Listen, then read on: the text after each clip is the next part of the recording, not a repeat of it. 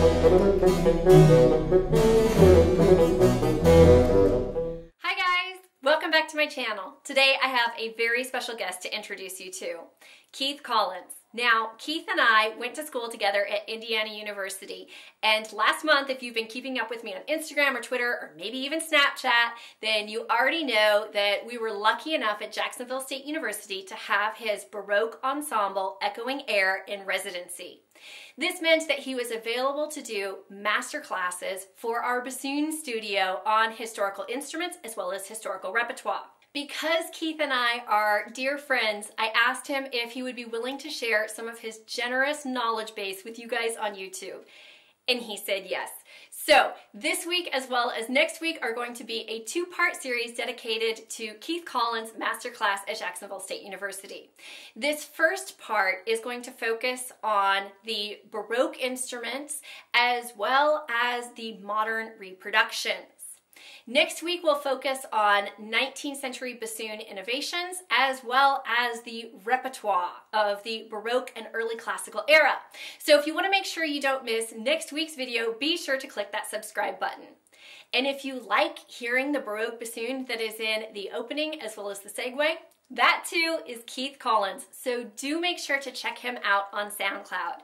If you're very inspired and you want to study with him, you can always go to Indiana University, my alma mater, and check him out.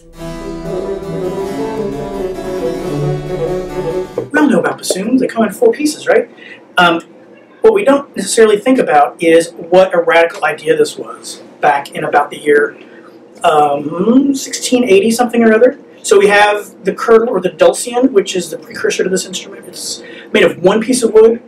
They would take a big old log and, if you imagine it like this, and they would drill 2 parallel bores all the way through, right? Then they would, on one end, they would drill this way. That would connect the 2 bores, right? And so then they would just simply stop up the 2 holes on the outside, right? And then you've got a U-bend, but it's like at right angles. The deal was that if you had this big instrument on 1 piece of wood, if something broke, you were completely screwed because it was really hard to get these things fixed. Really cool instrument, lots of solo rep for this thing, and chamber music rep. Actually, we don't get as much of that stuff until we end up in like the classic era. They came in different sizes: soprano, alto, tenor, bass, and great bass. The soprano is awesome. A pocket bassoon, I can literally put it in a backpack and just like.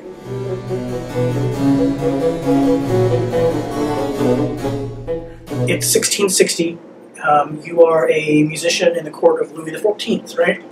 And he's the Sun King, all-powerful, and he hires this Italian guy. You may have heard of him, Jean-Baptiste Lully. And so Lully had the great idea. He's like, hey, why don't all of my string players have the same down bows and up bows? This was radical.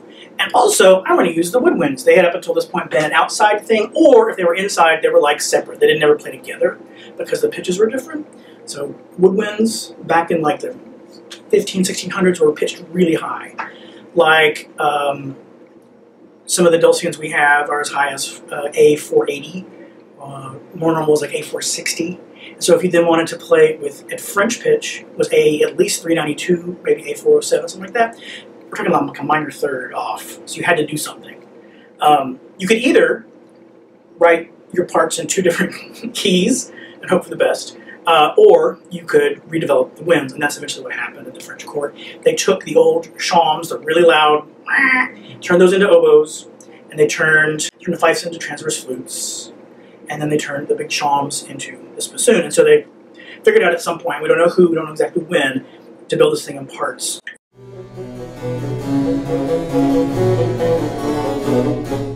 So this instrument is a copy made by Guntram Wolf in Germany. His firm, he's now passed on, but his son is still going strong.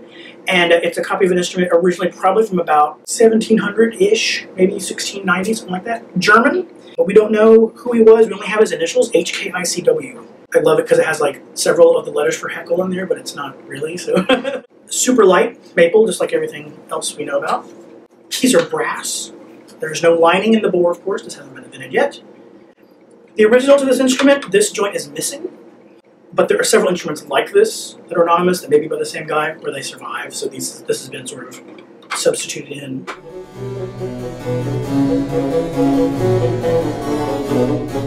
Obviously, the Baroque era wasn't just about function, it was about form. They wanted to make them all pretty and all this stuff. The The French were the first to have these instruments. It first turns up about 1675 in some operas and stuff.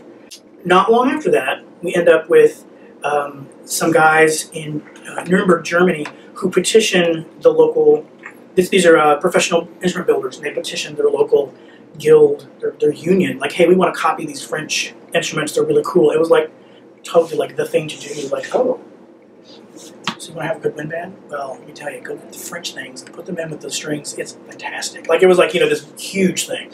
And so all of like the little princes and princesses and minor earls and dukes wanted to have their own court band with these new instruments.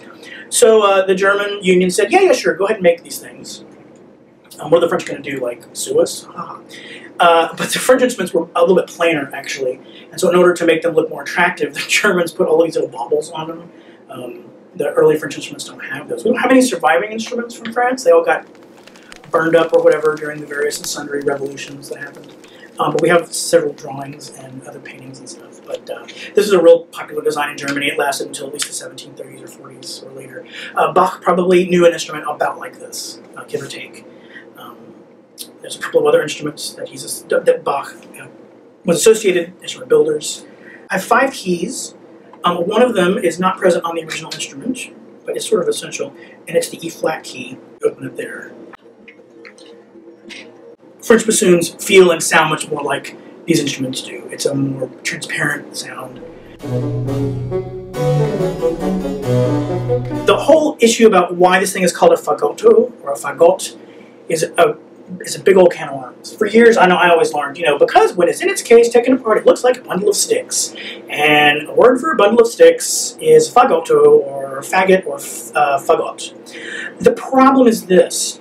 The earliest bassoons that we know of, and even some of like the dulcians and curdles that were made in one piece, weren't called dulcian, they were called fagotto. And so it's a bit of a problem trying to figure out why this is. The first evidence we get of these dulcians, these really early bassoons, are from the 1530s. No instruments, but we have organ stops in Germany that say Dulcian, and that means this instrument. But even that early, there's still some references to fagot, fagotto. Maybe it meant, the instruments in the Renaissance came in consorts. Have you heard this word before? Mm-hmm. A group of instruments of the same size. Maybe they were all in a case together, and that looked like a bundle of sticks, maybe. But it's very curious, and it's caused lots of, not fistfights, Bach style, but lots of arguments among musicologists about what this is really all about. What we can say for sure is that composers knew the limitations of these instruments, and they used those. So when we talk about Telemann F minor here in a minute, you will find out when I try to play a little bit of it, what it's a big deal. It's actually one of the hardest pieces to play on this instrument.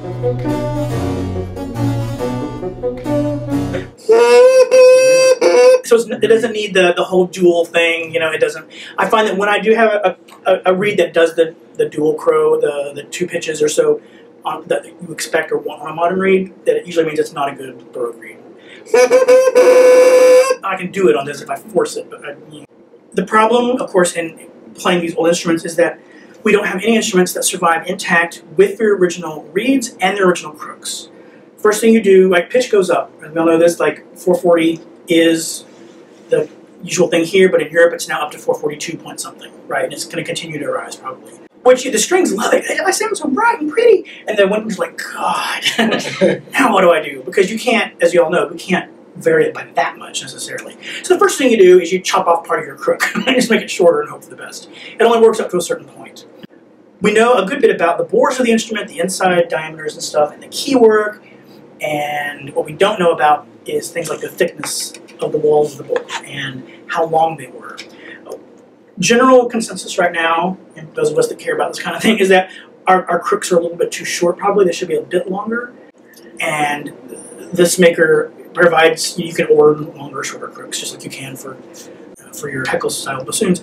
Because these instruments are like unlined bore and the bore is quite large, I've got a really flexible with the intonation.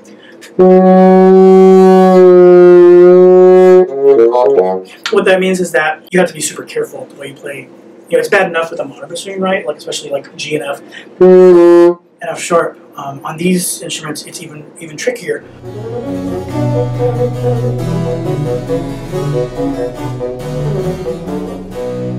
I hope hope you guys enjoyed this. It's a little bit much to take a 2-hour lecture and try to mosh it down into 2 10-minute videos, but I hope you enjoyed it and you'll tune in for next week.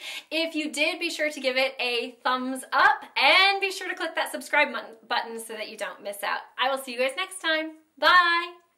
I like starting off with fast air because it gets everyone breathing low and deep from the very get-go. So, fast air.